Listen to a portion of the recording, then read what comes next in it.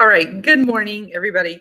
We're going to do the activity together that we had done in first hour. And so what you're going to do is watch this activity and just record things as we go. This is the paper that goes with this, and this should be posted on the Monday assignment. So Monday, March 1st on the weekly overview. So there you go. All right, so time to foam, that's what we're looking at. Today, before we got started, we talked about what a catalyst is in science. And a catalyst, if you look up the definition, is just anything that will lower the activation energy required in a reaction. Or in other words, it's something that's done or added to an experiment to get it to go quicker. So just keep that in mind today and see if you can figure out what's going on.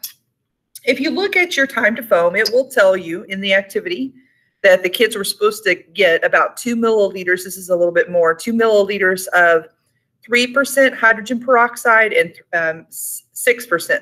So 3% hydrogen peroxide, 6% hydrogen peroxide.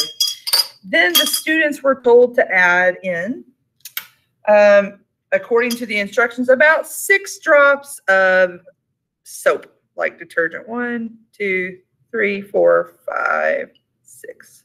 Doesn't have to be super perfect here. We're going to go ahead and do that to both. 1, 2, 3, 4, 5, 6-ish, right? Okay, then we're going to take, and it says according to that step, you're going to take that and stir it up really well. Okay. We're going to try to get that to stir. So right now what we've got in there is hydrogen peroxide. I'm going to wash this off really quick before I stir my other one. I've got soap and I've got hydrogen peroxide in there.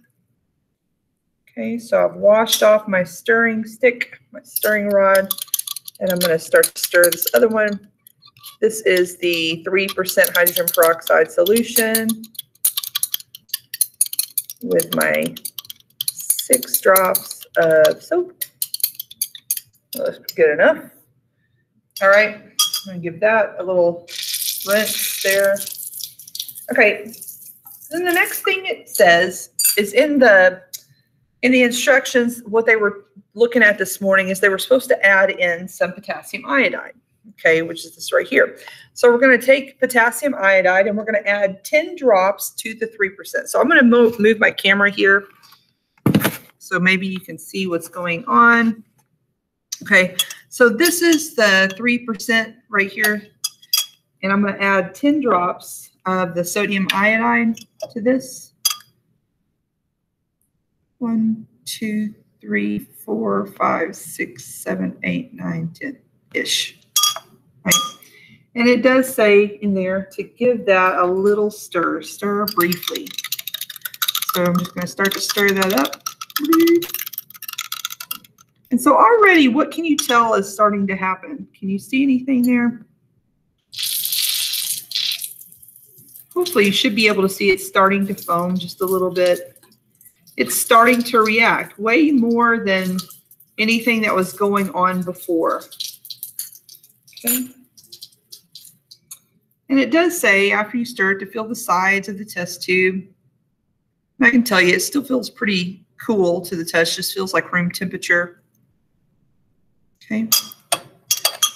And it also says measure the time it takes for the bubbles to reach the top. Now I forgot to start my timer, but I'm going to go ahead and start it now. Okay, starting my timer. And we're just going to let that run for a little while.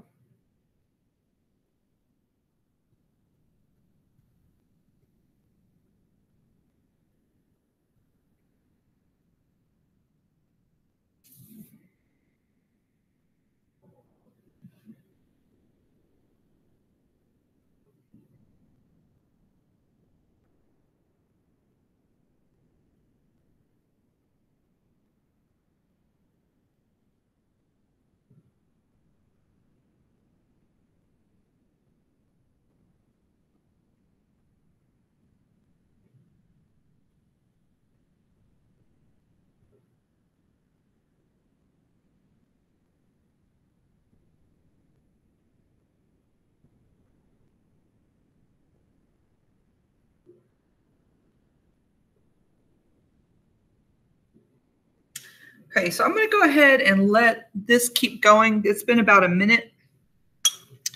And you can tell that it is foaming. You can see that it's reacting. It's bubbling. While this is running, I'm going to go ahead and start my second. This is my 6% hydrogen peroxide solution. And I'm going to add in my potassium iodide. 1, 2, 3, 4, 5, 6, 7, 8, 9, 10-ish. Okay. Can't remember if I rinse this off or not. Give that a quick rinse. Okay, I'm going to give this a little stir. Okay, I'm going to go ahead and hit lap. We'll start that timer.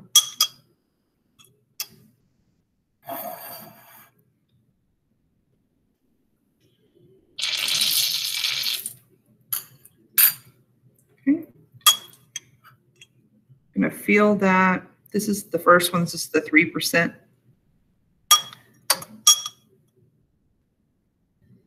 This one is the 6%. So can you see the difference?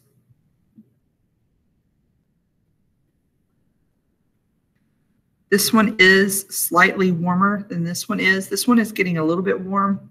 This one is, well, now it's getting significantly warmer. I'm going to go ahead and set that in there just because I don't want to make a mess all over myself. I'll let that run for just a minute.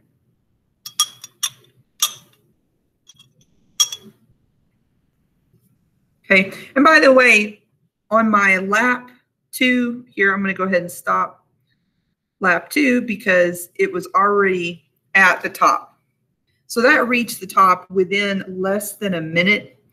On this one, still not at the top. I'm going to just let it continue to run here. But we're still not at the top. Okay, and we're looking at greater than 2.5 minutes at this point. Okay. So this one is continuing to react. This was the 6%. This one right here was the 3%. So what you could record when it's saying time for a reaction to complete under the 3%, 3% is greater than 2.5 minutes. So more than 2.5 minutes. The 6% was less than 1 minute.